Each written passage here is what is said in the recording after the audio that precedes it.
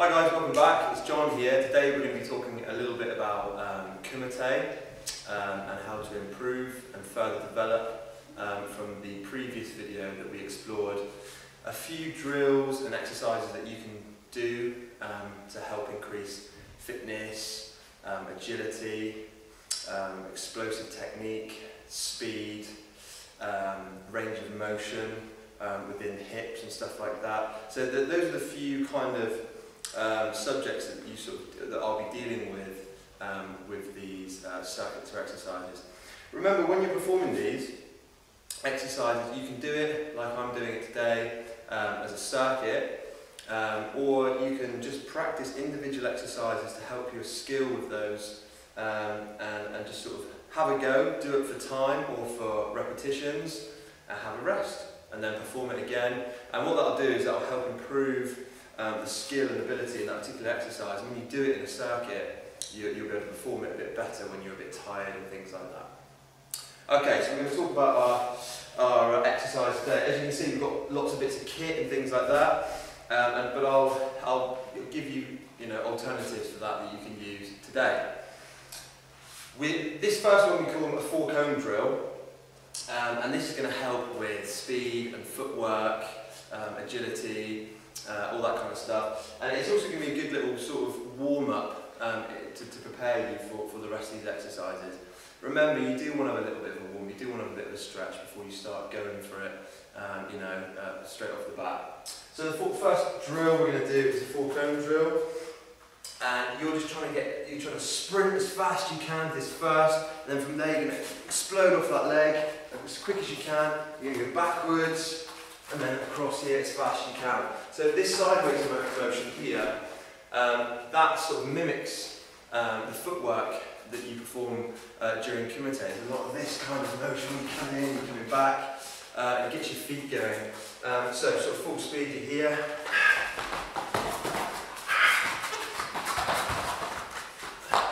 You can perform that, you can do it for repetitions, or you can do it for 30 seconds, whatever you prefer.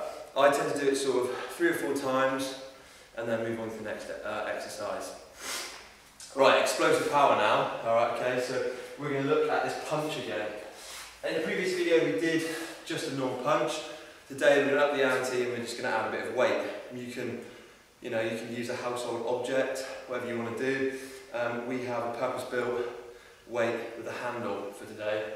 So again, you've got a target, you could use a door or a wall or something like that, and you're just trying to perform the punch as fast as possible, each repetition, not just going one after the other as quick as you can, instead focusing on doing it as fast as you can, each repetition. So performed on bob or slam man, we're here. I'm just trying to get that hand to go as fast as I can, bit of a shuffle in, like that.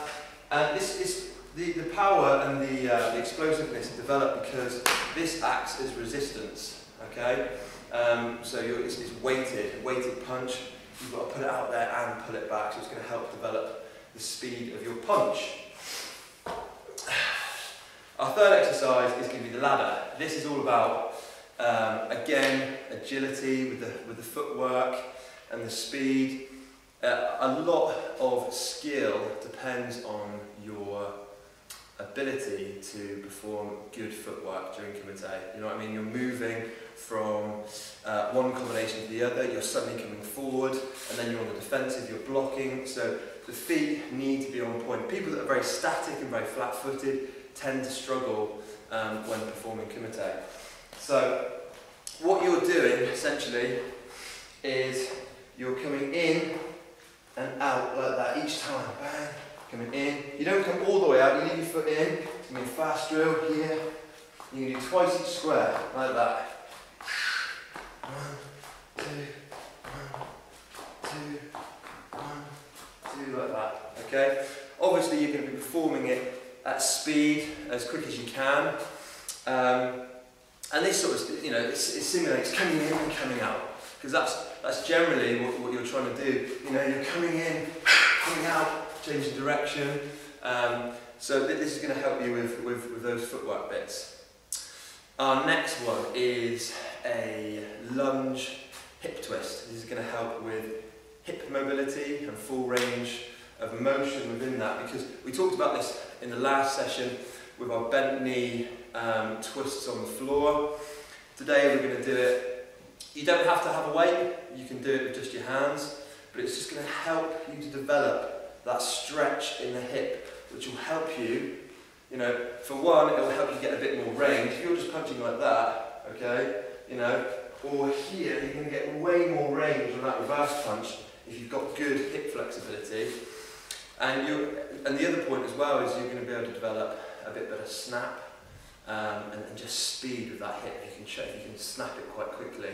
So again, just like the weighted punch, I'm going to add resistance today. I'm going to have the medicine ball to have a bit of resistance. So to perform it, you lunge in and you lunge over the leg that's out, symbolising that big stretch for that hip position here. You come back, you step out, twist the other way. You do it with nothing in your hands, just here. Nice straight back, head up, twist. That's going to symbolise that technique there. The resistance comes in because we have a medicine ball here, big twist. Explosive resistance, like that, every repetition. So again, it's gonna up your fitness, it's gonna get you out of breath, it's gonna make your heart work harder, it's gonna burn fat, it's gonna do all those things. But don't just go through the motions and do it as quick as you can. Make sure each repetition you're trying to stretch that hip across a bit further. Our last drill, okay? I've got tape on the floor.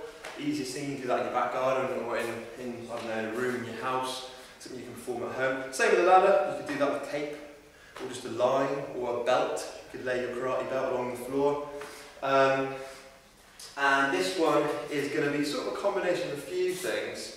Today I'm going to pick a combination, nice simple one, 2 punches and a round kick. You can change that, okay? You can change legs, there's lots of different variations you can do this, but I'm going to give you this one today for you to have a go. So you start in the middle. This is a cross.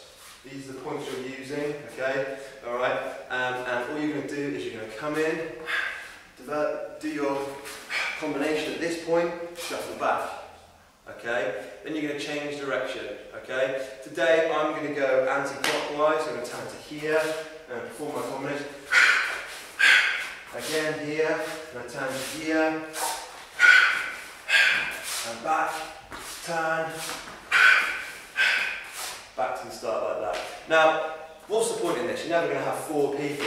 This is an exercise, obviously, in getting the combination, getting back, and then changing position.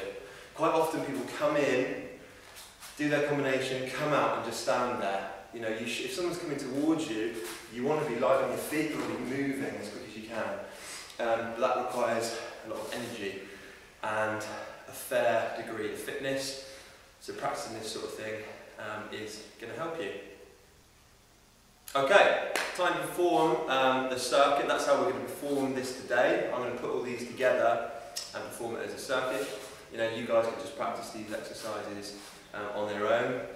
Having that rest will really help you because you'll be able to perform these exercises a lot more efficiently if you've had a bit of a rest. But we want to get fitness, don't we? And putting these together is going to really test you and increase that fitness, okay?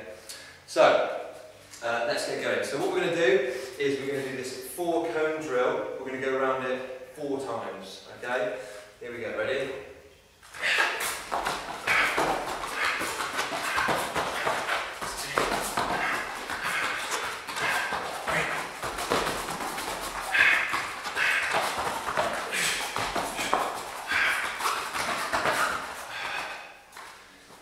Bosh that one out, finish that one. Now onto the weighted punch. This one we're going to do for repetitions again, okay? So, because you don't have a time limit, you're not going to be focused on time, you're going to be focused on doing the repetitions. So here we go.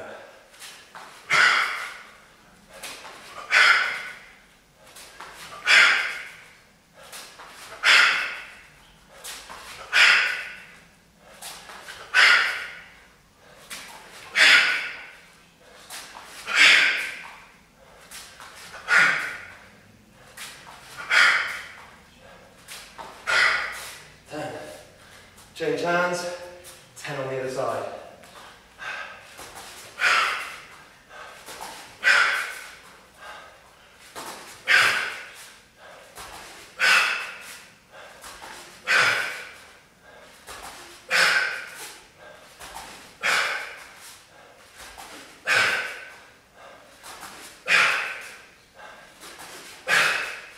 Ten of those. Complete. Ladder. Up and back. Here we go.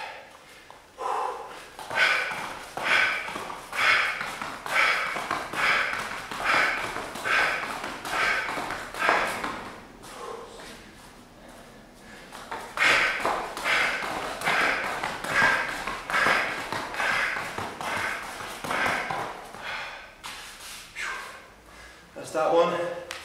Now we have our lunge hip twists. Again, making every rep count. And there.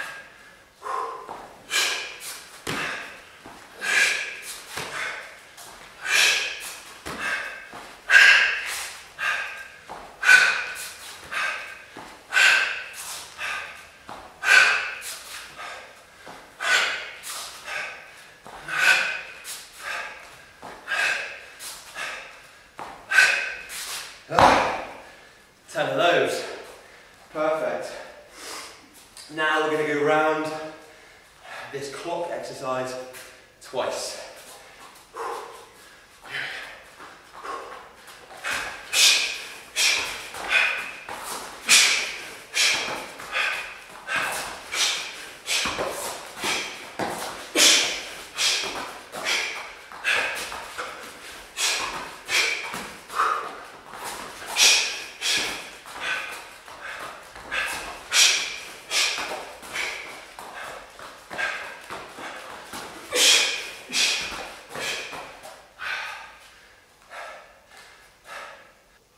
Okay, so that is the circuit complete.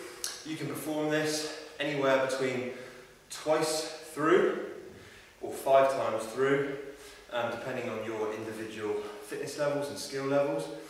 You could practice each exercise 2 to 5 times just on their own, move on to the next one, or whatever you want to do. Have a play around with some of these exercises, but they're really going to help your kumite skill, and they're going to help you in other parts of the dojo as well, speed and power and agility, so it's a really good one to do. Make sure after your round you have a bit of a rest. You can play around with the rest as well. You can have a 30-second rest, 45-second, minute rest, depending on your particular fitness levels again, and where you are with your karate and your kumite. Give it a go, hope you see some improvement. See you next time.